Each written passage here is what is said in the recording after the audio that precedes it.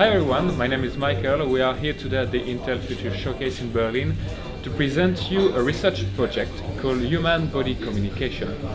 Basically, with the wearable market becoming increasingly bigger, we are trying to find out how all those devices will be able to communicate together.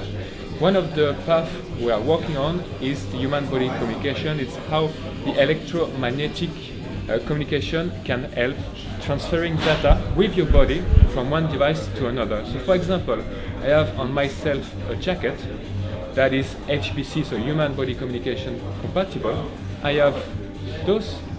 I'm wearing those two devices, and when using a computer that is compatible with my two fingers like this,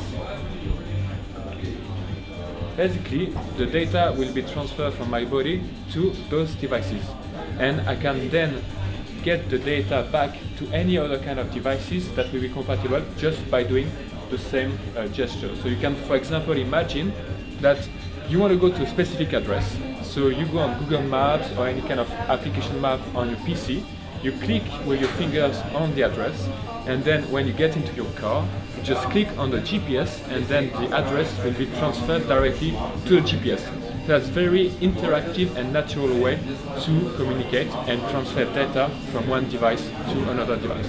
Now, that's a research project, and we are currently trying to update the technology so that at some point it will be ready for the market.